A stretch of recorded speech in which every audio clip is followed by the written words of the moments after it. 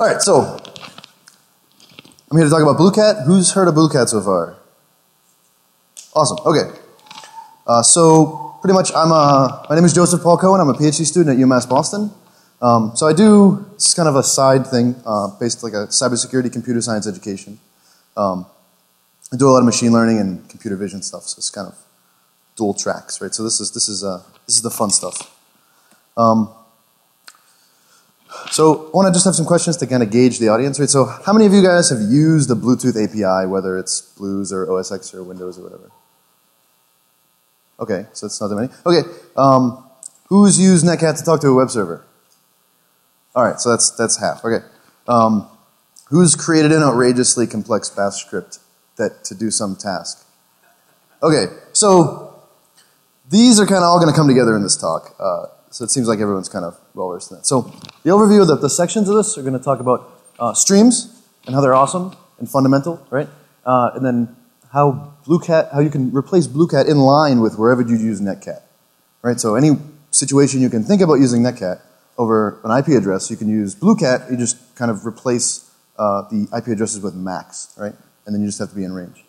And we also have Blucat as a Bluetooth Nmap, so it's like we do scanning and I do scanning and service discovery functions, right?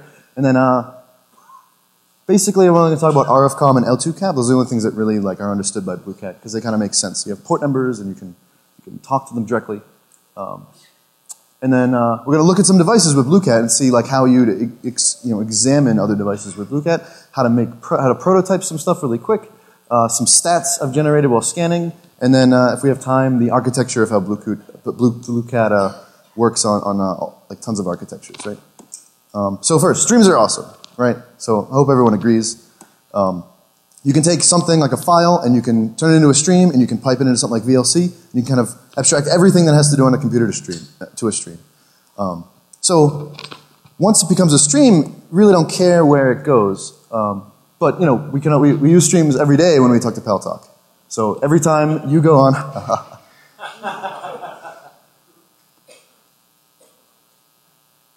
oh, okay, I'll just take it. Okay. Well, Blucat was supposed to be on, but I didn't want to broadcast my Mac to everyone, but I did when I was pairing with. So anyway, so you have a computer and it turns into a stream, and then you can talk to Paltalk, and then back, right? So that's how that kind of communication will work. Like most things are based there. So you can put some kind of block in the middle, and then you don't care what happens on the other side, inside this block, right? The computer just talks to this thing, and at the other side, it's going to come out to Paltalk. And then from that side, the responses go into this, blob, and then come out the other side to you. And you don't really have to care what's inside of there, right? Like it's abstracted with all the layers, right? So this is how the internet would work, right? You send some stream, it goes through a series of tubes, and then it comes out the other side, and you really don't care. So you can take some really complicated process like routing all the way across the internet and just forget about it, right? Have someone else kind of take that initiative, right? And you just deal with higher level application stuff. So you can abstract really complicated things and just kind of ignore that they exist, no matter how dysfunctional they are. Okay, so to really appreciate the usage of just talking to these services, right? We can take a look at HTTP. So just want to go over this simple, make sure everyone's on the same page. So HTTP is pretty awesome, right? It's simple, it's human readable. You can kind of intuitively know what's going on just by reading some traces, right?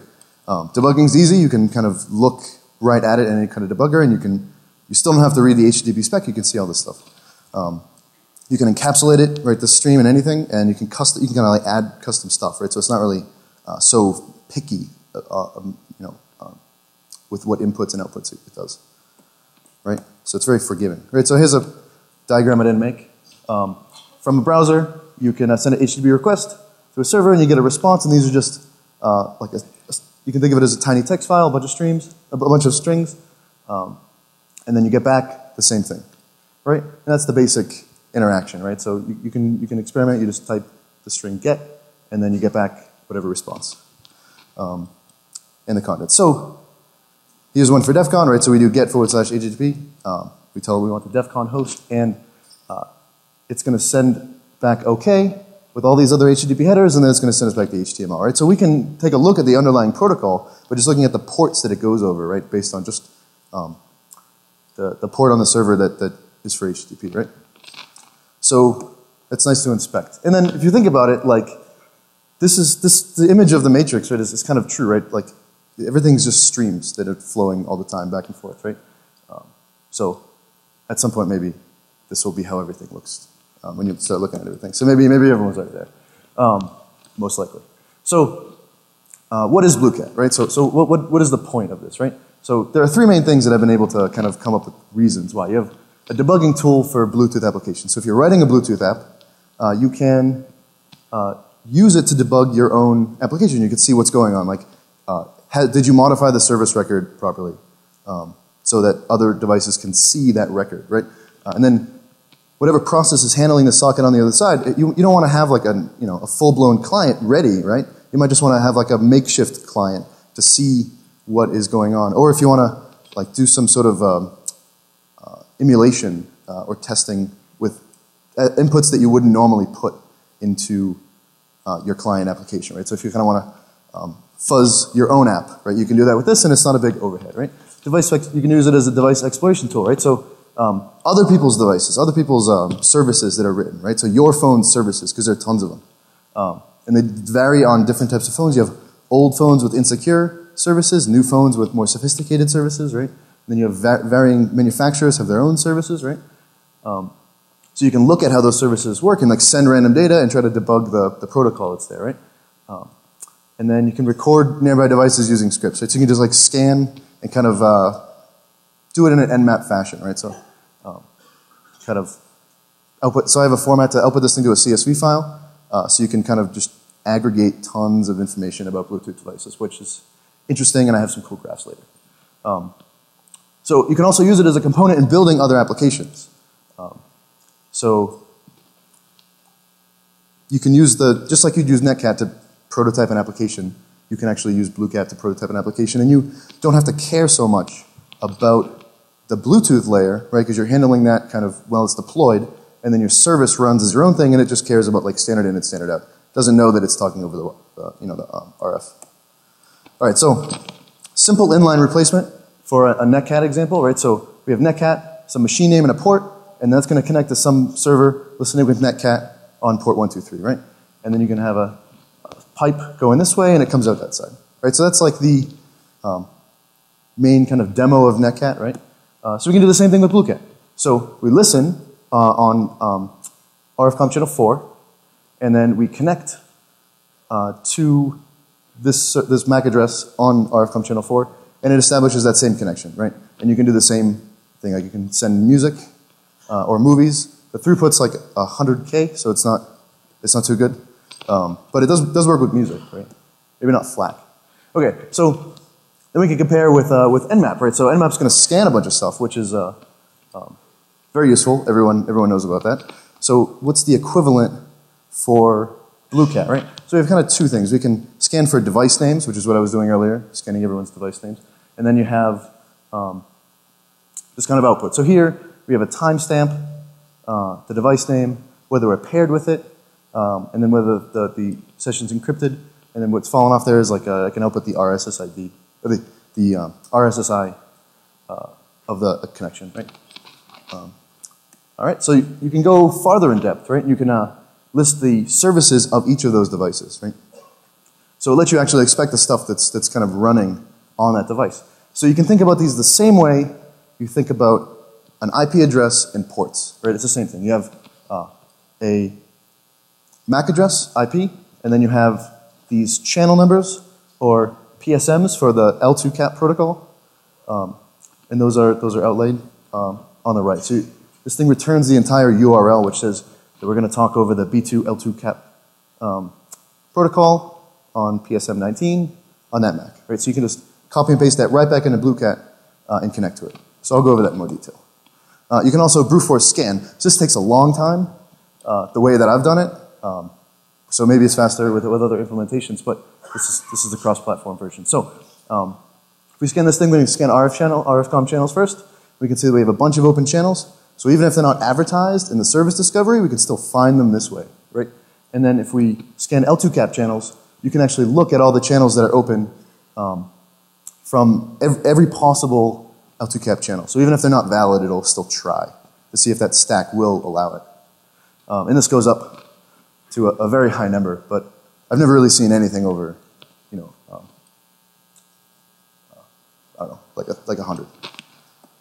All right, great. So for the past 3 days, I've been walking around with my bag, scanning all the Bluetooth devices. And these are all their names. I put a nice word bubble thing, right? So all this specific stuff is really tiny, but there are a lot of iPhones, MacBook Pros, and BlackBerries. Yeah, do you guys all see? Who sees their machine on this thing? Who got invited to this talk during the week? Nobody? No, nobody's afraid to raise their hand? What? Oh, yeah, so the scoreboard. So that was fun. You guys left your Bluetooth on. Okay. Who saw the scoreboard advertised for the Blucat talk? Like one? A couple? Okay. It was a short amount of time. Okay, so I got statistics on this, right? So there are 92 unique names that I found, right? And sometimes devices won't send names. They kind of lag, and then they disappear. But you definitely get their MAC address. So I found 126 unique MACs. Just broadcasting. So there are tons of other ways to find device MACs, but this is the blatant one. I didn't even think it would work. I was like, no one will leave their Bluetooth on. Less even discoverable, because these are discoverable Bluetooth devices. I thought I was going to find like 2, and then be at the hotel, like just staying, not knowing. So I sent these 126 MACs, 13,000 pairing requests with an invite to my talk. So that was funny. The people clapping are the ones that were invited? Okay. So the reason I could do that is because you can script Blucat. That's the point, right? So I could write a program, and that's a pain in the ass. I could say that here. But so bash scripting just makes everything so easy. You don't need to care so much. So if your name's on here, I picked this as the coolest names out of all the names, just to prove to myself that these were not hotel guests. So maybe the DoD is staying here, right? So I don't know. Okay, let's talk about URI monkeyers, right? So this little URL that I was talking about before, it kind of says everything that we want to know about the service, right? So you can think about like HTTP and HTTPS as equivalent design, right? All right, so we pretty much have 3 that I care about in this program to use that kind of make sense, and then the object exchange is kind of pushing it to what this program kind of does. So the BTSPP, the Bluetooth Serial Port Profile, which is also called RFCOM, makes the most sense for this kind of NCAT replacement, right? It's a serial port protocol. It's meant to take stuff that used to run over serial ports and make them wireless, right? So that one's easy. L2 cap kind of is a little bit different. You kind of just have fixed width buffers that you send over, and you negotiate like a size. So you can achieve the same thing, but it's it's kind of exactly the same thing. So it's kind of redundant. And then you have object exchange, which is when you send files back and forth. So these 3 monkier things, if you have these in the URL string, then that's what they'll correspond to.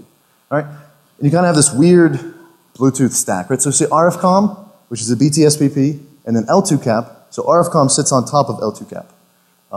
And then you have stuff that's kind of completely out of the range of Blucat, which is like audio. So that kind of stinks. And then the other, LMP, I don't know what that is. So you kind of have limited range on the stack of Bluetooth, right? Let's go over these profiles a little bit more. So the SPP profile is designed to emulate RS-232 serial ports, right? It's a serial port protocol. So it kind of has the same major attributes of TCP. So you're expected to have in-order delivery of all your messages. And if it's not delivered, you'd expect that it would retry or just like kill the connection, right? So you kind of have some guarantees with it, right? It only has about 30 ports. Depending on the stack, this like varies what you can use. And then if you know port map, right? Like the old run NIS, right? Would advertise on port map. It kind of works the same way. You can't really be guaranteed that you're going to have a port. So you can ask for something, and then if someone else is using it, it just says no. I'll put you on a higher port. So that's kind of a drawback, which is why you kind of need the scanning to like look at what port it actually ends up on, right? But it's the same consistently on a device. So if you run Blucat on a device and you get channel 4, it'll probably always be channel 4 unless you reflash the device, put some other services on it. Okay, L2 caps underneath RFCOM. So you can make it unreliable to UDP, but that's not really in the interest of this stuff. And then it has the default maximum packet size is 672 bytes, so you can kind of send them over in chunks. And then RFCOM sits on top of L2 cap. So there's a PSM or a channel number 3 in L2 cap, which is kind of RFCOM runs over all that. And it has way more port numbers. So I scan up to 65,000, and then somewhere people advertise as like 40,000, and it's all like the odd numbers, which is weird that you just have odd port numbers, but it's a weird protocol. Okay, so here's a list out. So you have TCP, UDP, we all know those. RFCOM, we have 1 to 30, we call those channels. L2 cap, we call it a PSM or a protocol service multiplexer. And then the odd numbered, so you have like a reserved at the base. So these are the interesting ones, most part. And that's 4,000 of them, and then the spec says it goes up to 32. So it's kind of the lay of the land there. So you can, just a side note, you can look up MAC addresses the same way you'd look up IP MAC addresses on network adapters. So that's kind of, it gives you more information, but nothing really aligns properly. Like it doesn't say Apple Incorporated like it would with the network MAC, so it doesn't really tell you a lot of information. All right. So getting back to Bluetooth a little bit more, we can use the -E option, which is like from NCAT. So here's an example. So we have two actors in this. We have the green and the blue, right? So we're launching Blucat with verbose -V, which gives us this pound comment line. -L for listen, and it's going to choose any channel. And then we're going to do -E for bin bash. Right? So upon connection, I want to execute bin bash and set up standard in and standard out to be wired right there. So we can then, actor 2, the blue computer will list the services on that first machine. And it outputs that there's something listed on channel 4.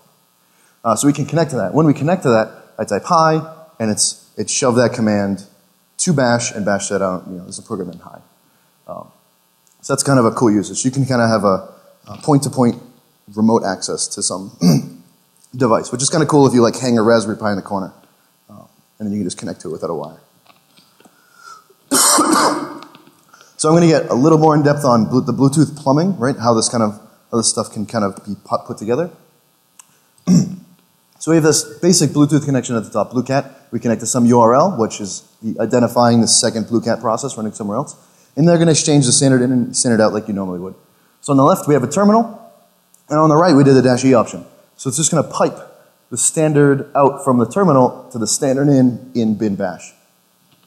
So you kind of remote control a service over Bluetooth. Right?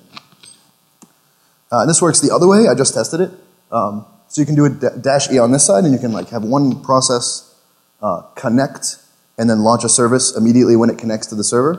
And on the other side, it connects to the same process, or a different process. So you can have two processes talk to each other over a Bluetooth link, and they never have to know anything about Bluetooth. All right. So when we start, so I'm going to go through a bunch of devices that we just kind of like give a brief overview of how they would work. Bluetooth has profiles, so when we kind of look at this stuff, you can see profiles in these certain types of devices. So we're looking from a specific angle with Blucat. But that's not really the way that devices want to look at each other. They want to look at each other and say, you're a phone, so you must have these, you must have a hands-free mode, right? And then you can identify those with UUIDs and device classes. So a device class will say, I'm a laptop. So I'm going to have laptop-like services that you can see if I have, and then go forward to that. So it's really crazy, the way that they look up each other. But underneath, if you just look at it from a raw implementation point of view, we have RFCOM and L2 cap channels, or PSMs, that you can connect to for these services. And like in the case of like an audio gateway, sorry, it'll go to another service that has like voice.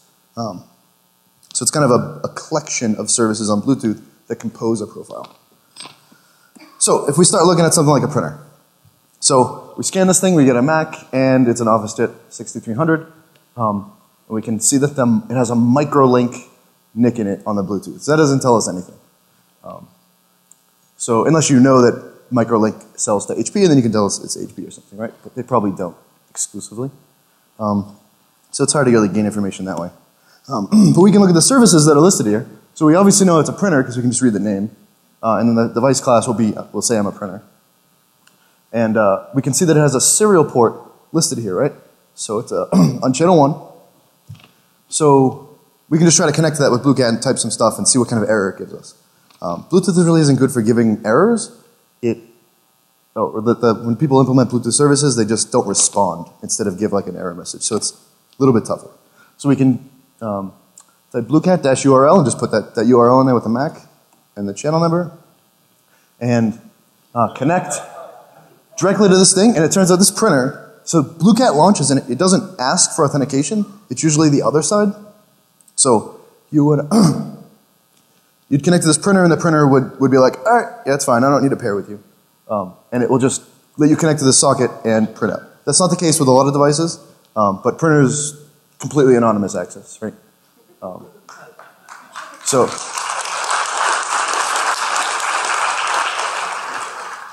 So I messed with people with this first. I found out when like a bunch of stationery was used, and people were kind of mad.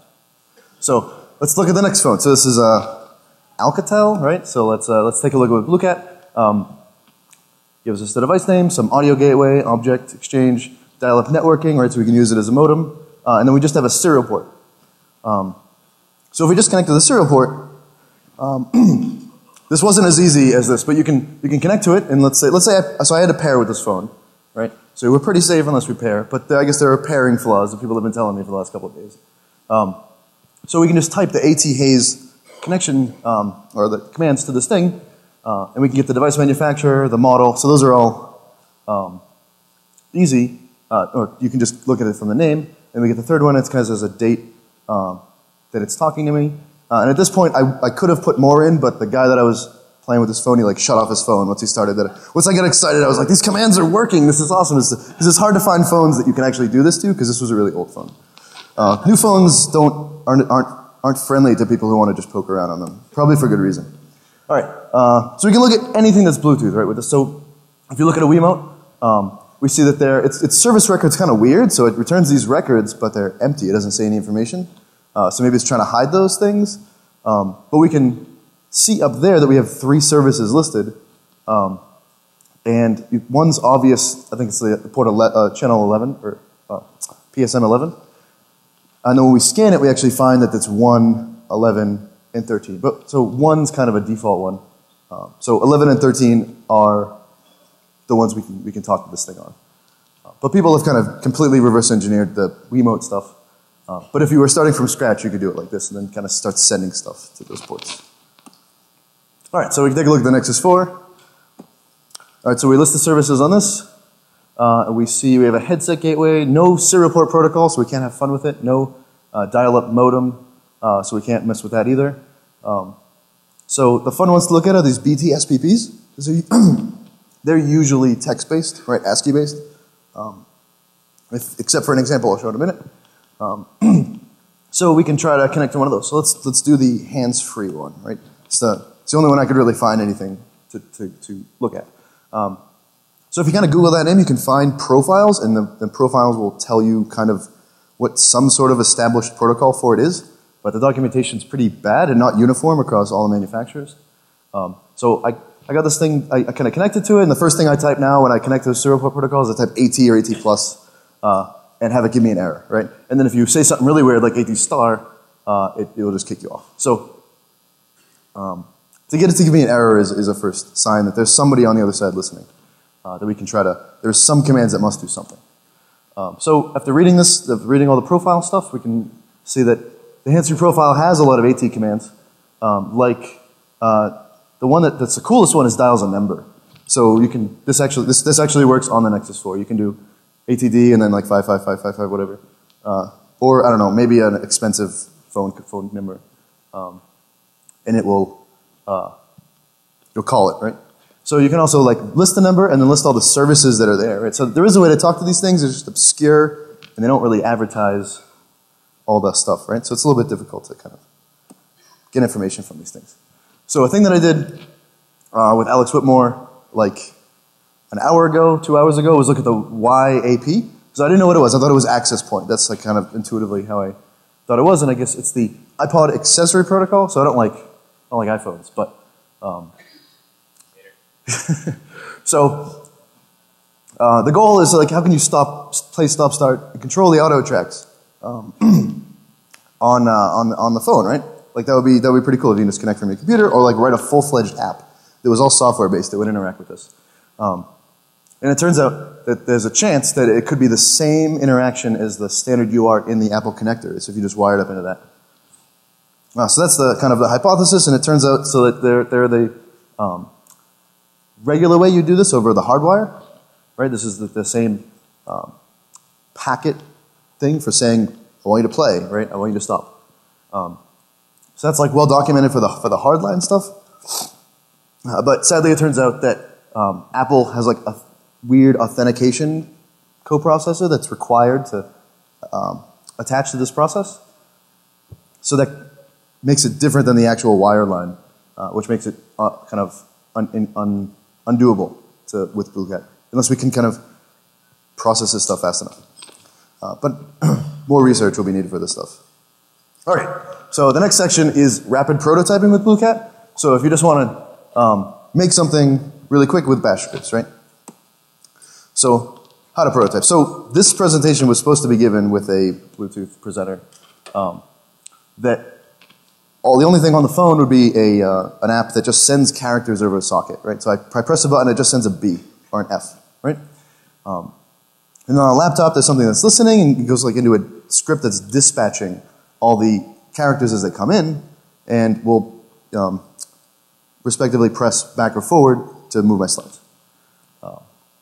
So that's the basis of it. So we can go over how this works. It's like a few lines. So we launch Blucat. We do a keep alive, verbose to stay on the to connect to this URL, which is on my phone on channel 4. And then when we receive a connection, we just throw it to dispatcher.sh, which simply looks like this, right? So we just read input. If the input's an F, echo forward, and then press the key for forward. So it did work great all weekend. So you can do other stuff. You can say on any input, you can like filter on different words and have it do anything. So it's kind of like the sky's the limit with anything you want to control on this device. So that's kind of the basic way of prototyping, right? So you can, any way you can think of in the future to kind of use that stream in that kind of same concept, it's pretty easy to do. So I've scanned for like over the course of 3 months from the same desktop next to a computer lab every 5 minutes. And every single Bluetooth device that was set to visible, I captured and stored and then wanted to run data analysis on it later. So specifically, I happen to write Blucat, so it opens in a CSV format, so we just end up having tons of CSV files, and we can just import those in a database, or in R, which I did, and analyze some stuff. Right, so kind of a shout out to R, it's awesome. So we can just read this file, and then filter based on the date, to convert them all to dates, and then make a histogram based on dates, and break them all up by into 100 bins, right? So we get this thing. So this is February to April. We can see this should be numbers, but I didn't go back and regenerate this thing. So this is in the upwards. It's pretty high. This is like 2,000 scans. The magnitude of this stuff. So you can see this dip. So why is there a dip around March 23rd? Right. So like you can say why are people not walking around here? So we could take a look, filter more just in between those date ranges for the month of March. Right? We can see that it's really close around the 21st to the 25th. All right, so I was like, why did my script fail or something that was running? And then I looked, and it's spring vacation. It's like towards the end of spring vacation. So it kind of made sense. You can align some data collection with the fact that students were not coming to school. So this was at a university. All right, and then so the more scary piece is I can look at just me. So this is when I was in my office, right? So you can do that I can do that for anybody, and you kind of know their name because it's their MacBook or their phone, right? Like so-and-so's iPhone, right? So this is, I guess I'm a slacker in March, especially. So, So now we can get into the kind of architecture and design of Blucat, right? So one awesome piece of it is it runs on, I've only really tested on Mac and Linux, but the Blucove library in which it sits runs on tons of different platforms, like Symbian, Android, and Windows, if you want to use that. So it works on Blues great. So that this is like the main advantage over using a different library, like there's like PyBlues, but then you're stuck with Blues, and you can't really use it on a Mac, which, I mean, or anything in the future. It doesn't have this good abstraction layer because you're stuck in the Blues libraries. All right, so it's pretty small. I mean, there are like a bunch of Java files. It's Java based, so you can brew appropriately. But I don't know. I like Java. So, and then it kind of gets offloaded to a series of different jar files that contain native libraries for whatever platform you're on, right? So the business logic, right, is all contained in the Java stuff, and then we just call based on the different platforms, different libraries, and kind of arrange everything appropriately. So there's one main file, and it'll run on like ARM Linux, Mac 64-bit, Linux 32-bit, 64-bit, Ubuntu, Fedora, all that stuff. All right, so here's one kind of diagram of how this stuff kind of will interact with everything. So you run Blucat, it sits on top of Blucove, it makes all those calls, and then if it's Mac, it just offloads it straight to the Apple API, or it outputs everything to Blues if Blues is available, which will hit the Linux, Bluetooth D, and the kernel modules, and then whatever Linux is running on that implemented Blues, it'll work fine on, right? And then that'll actually hit the actual hardware. So it's very versatile, which is about the design, so like a lot of people can use it. All right, so this is a eye chart. It's just the Blucove stack, the way it interacts with everything. I don't really want to go over it too much, but I want to talk about how the JNI libraries work. Right, so Blucove specifically offloads stuff using JNI libraries. So who's heard of JNI libraries before? All right. So I think they're pretty awesome because you can do all the business logic in Java, and then sorry. Oh, time. Oh no. Okay, so first of all, what the fuck is that on the screen? Holy shit. Lots of people want to talk about lots of things. But we're not going to let that happen. Yeah. Oh my God, is that boring? Oh wait, it has a Bluetooth controller on it. Never mind, that's cool. All right. He said Java.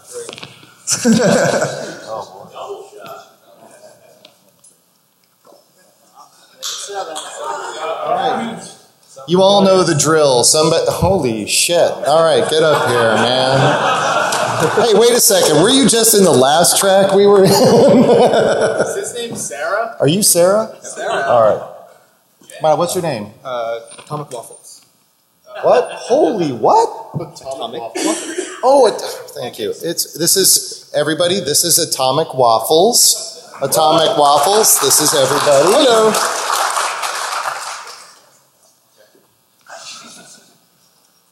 I'm lonely over here.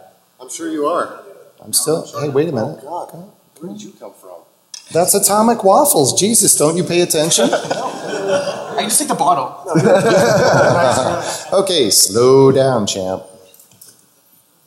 And what, you're going for a second one already?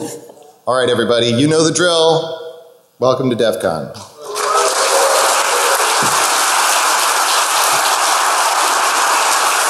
We'll see you soon.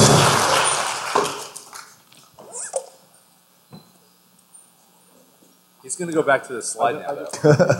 Waffles got off the stage. I just. What's the time? I don't know. Okay. Oh.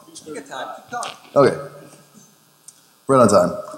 All right. So we have all this stuff to JNI, and the way that gets set up to actually run on all these platforms is really just a script. So it's kind of like a dispatching script. So we just kind of weakly match the OS type if it's Darwin, Linux, architecture, and spit it out. So if you want to use Blucat and it's not supported on that architecture, I can just build all these libraries on your architecture and wire it in if you want to use it, right?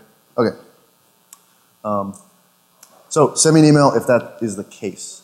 All right, and then we simply attach the libraries and then run this main driver for the stuff. And then one problem, so if you look at this file and you're like, why is he filtering out the standard error? It's because some stacks output tons of debugging information to standard out and there's no way to shut it off. So I just filter it in some NS auto-release mill pool on a Mac. It's a spam thing. So this just fixes that. Cool. So how does JNI work inside the libraries? Right. So somewhere in this Blucat program, right, when it runs, it detects the OS that it's running on, and then loads the specific native libraries for it. It's going to search everything in the load library path, which is in default inside the jar file, to find whatever stack that it should be running on. Right. So once that's loaded up, it then has these extra native functions and they're ready to call. Right. So you make a call to this our RF server get channel ID impl.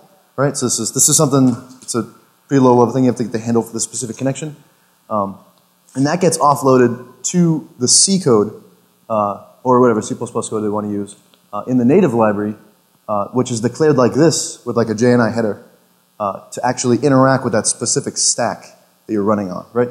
So you'll have to do this on every platform that it runs on.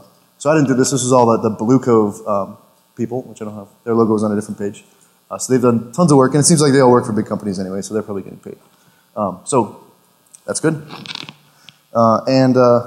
Thanks.